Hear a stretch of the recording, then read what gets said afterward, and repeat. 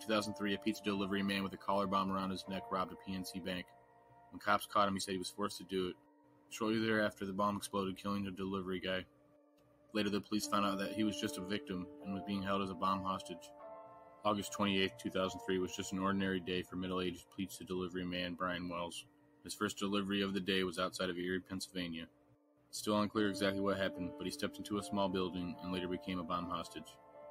A metal collar was placed around his neck that featured 4 keyed locks and 2 pipe bombs in it. He was handed a shotgun and gave 9 pages of instructions on how to complete several tasks to get the keys and make his way out of the collar bomb. His first task was to rob a branch of the PNC Bank. He escaped with $8,700 in cash, but was immediately found by the cops. He said he was forced to do it and told them about the bomb. The cops immediately called the bomb squad, but before they could arrive, the bomb exploded, killing Wells.